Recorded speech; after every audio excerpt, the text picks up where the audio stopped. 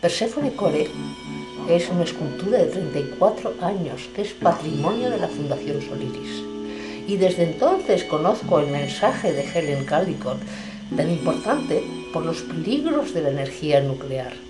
Y sí, tiene razón, pero lo mismo que Perséfone fue rescatada del mundo subterráneo y de Plutón, la humanidad tiene la capacidad de superar y transmutar la radioactividad cuando consiga unir nuestra mente prodigiosa con nuestro corazón. Aquí veis a Core, a Perséfone, como reflejada en un espejo, pero tiene más cara de terror. Pero veréis en las fotos que cuando la vemos sin ser reflejada en el espejo tiene cara de niña y tiene además 3 caras. Cuando sucedió el primer accidente nuclear en 3 Mile Island, en Harrisburg, Pensilvania, yo estaba en Estados Unidos. Conocí a la doctora Helen Caldicott porque utilizamos sus palabras en un performance ritual, el oráculo. Esta escultura ha viajado conmigo a todas partes en el avión, desde Estados Unidos a España. Este ritual se ha hecho en montones de galerías de arte en Nueva York, en California, en Colorado, en Denver, en Boulder, también en España, en galerías y en rallies antinucleares, y por última vez en 1985 en el Círculo de Bellas Artes, en Madrid. Era como una tragedia griega y las advertencias de las mujeres y la voz de Helen Caldicott nos hablaban de los peligros de la energía nuclear. Esta escultura representa la transmutación del ser humano y su conciencia para poder incorporarla a nuestra sangre. Han pasado muchos años y ahora, por no haber hecho nada, nos encontramos con un desastre de magnitudes insospechadas en nuestras manos.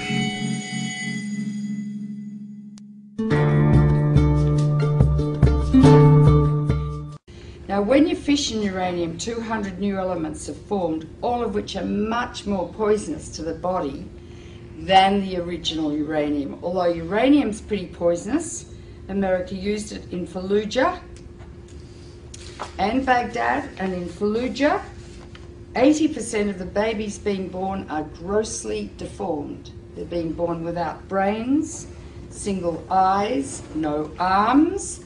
The doctors have told the women to stop having babies. The incidence of childhood cancer has gone up about 12 times. This is genocide. It's a nuclear war being conducted in Iraq. But uranium that they're using lasts for more than 4.5 billion years. So we're contaminating the cradle of civilization, the coalition of the willing. In the nuclear power plants, however, is a huge amount of radiation. 200 elements. Some last seconds, some last millions of years. Radioactive iodine lasts 6 weeks. It causes thyroid cancer. That's why people are saying, better take potassium iodide, because that blocks the thyroid uptake of radioactive iodine, which later can cause thyroid cancer. In Chernobyl, over 20,000 people have developed thyroid cancer. They have to have their thyroids out, and they will die unless they take thyroid replacement every day, like a diabetic has to take insulin. Strontium-90 will get out. It lasts for 600 years. It goes to the bone where it causes bone cancer or leukemia. Cesium lasts for 600 years. It's all over Europe. 40% of Europe is still radioactive. Turkish food is extremely radioactive. Do not buy Turkish dried apricots. Do not buy Turkish hazelnuts or dried... the Turks were so cross with the Russians, they sent all their radioactive tea over to Russia after Chernobyl. But 40% of Europe is still radioactive. Farms in Britain, their lambs are so full of cesium they can't sell them. Don't eat European food. But that's nothing compared to what's happening now. One of the most deadly is plutonium, named after Pluto, god of the underworld. 1/1,000,000th of a gram, if you inhale it, will give you cancer. Hypothetically, 1 pound, if evenly distributed, could give everyone on Earth cancer. Each reactor has 250 kilos of plutonium in it, kilograms. You only need 2.5 kilograms to make a bomb, because plutonium is what they make bombs with. It's the only country that has a reactor. From your uranium, you are the biggest exporters of uranium in the world, Cameco. Canada sells two things. It sells wheat for life and uranium for death. Right? Plutonium is going to get out and spread all over the northern hemisphere, and it's already heading towards North America now. Plus radioactive iodine-129, its half-life is 17 million years, plus strontium, plus cesium, plus tritium, and I could go on and on and on. When it rains, down comes fallout, and it concentrates in food. If it gets into the sea, the algae concentrated hundreds of times, then the crustaceans concentrated hundreds of times, then the little fish, then the big fish, then us. Because we stand on the apex of the food chain. You can't taste these radioactive elements, you can't see them, and you can't smell them. They're silent. When you get them inside your body, you don't suddenly drop dead of cancer. It takes 5 to 60 years to get your cancer. And when the cancer, if you feel a lump in your breast, doesn't say, I was made by some strontium-90 you ate in a piece of fish 20 years ago. All radiation is damaging. It's cumulative. Each dose you get adds to your risk of getting cancer. With americium, that's more dangerous than plutonium. I mean, I could go on and on. Depends if it rains, if you're going to get it or not. If it rains and the radiation comes down, don't grow food, don't eat the food, and I mean don't eat it for 600 years. The radioactive waste from nuclear power is going to be buried, I hear, just like next to Lake Ontario. It's going to leak, last for millions of years. It's going to get into the water, into the food chains. Radioactive waste will induce epidemics of cancer, leukemia, and genetic disease for the rest of time. This is the greatest public health hazard the world has ever witnessed, apart from the threat every day of nuclear war. We are now in a situation where we have harnessed the energy of the sun. It is totally out of control, and there's simply nothing we can do. Lo primero que tenemos que hacer es recuperar el sistema inmune de cuando éramos bebés, porque lo perdemos cuando empezamos a hablar.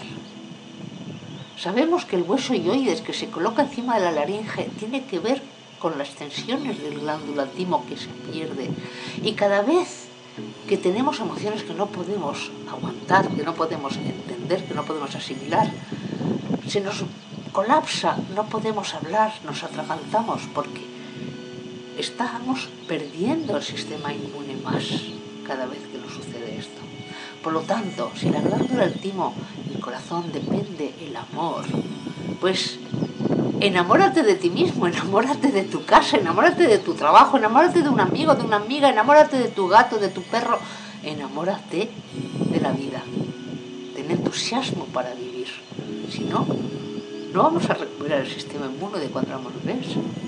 Además, las tormentas solares nos van a beneficiar porque tienen un montón de ultravioleta. El ultravioleta es lo que limpia toda la atmósfera y además también es el dador de vida. Desde que nos escondemos del sol tenemos más cáncer y esto es un error. El sol es nuestro aliado y podremos ver que no hace falta mirar al sol al amanecer o al atardecer, que podríamos. Simplemente con llevar sombrero y recibir los ojos sin gafas de sol, la fotofobia es nuestro enemigo.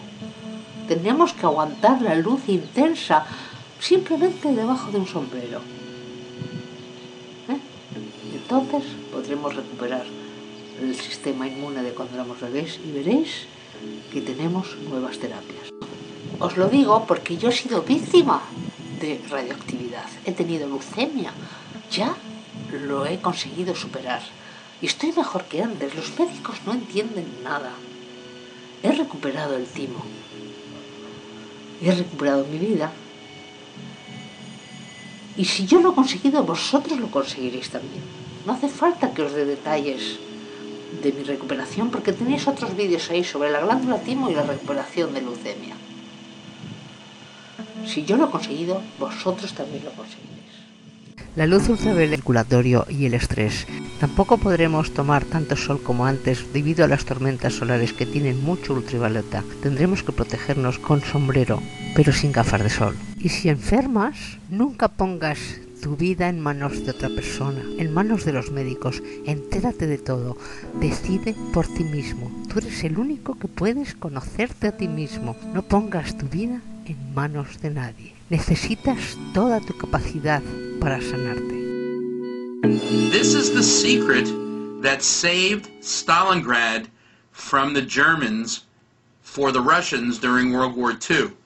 I'm sure many of you remember that in 1943, the German army laid siege to Stalingrad during World War II and kept the men withdrawn, and that blood passes through a special tubing through a special chamber. Blood cells themselves take on special qualities, and their immune abilities are increased, and they become like little Pac-Men that go around the body and help the body destroy germs. Well, think of everything that can be solved with this process. I mean, we use it in our office all the time for the common cold. It's great for combating viruses. It's great for combating influenza, combats hepatitis, combats all of the viral infections. Lyme disease is treated. Valley fever is treated. Chronic hepatitis is treated. And just when the body needs even a special antioxidant, lowering the level of germs in the body is a great advantage so that the immune system can do its other things and help protect the body. Now, what we usually do after we do the 50 cc's of blood exchange, and it's the patient's own blood, and it's only out of their body for several minutes, and it goes right back in. It's not exposed to the air. It's not exposed to any contaminating substances, and the entire procedure is totally sterile. After we do this blood exchange, we then attach one of our IVs, and the most common one we attach is vitamin C. Most people don't know this, but vitamin C, when it gets intracellular, metabolizes to hydrogen peroxide. Some people actually use hydrogen peroxide IVs, but very high dose vitamin C achieves the same purpose and gets the patient through the process better.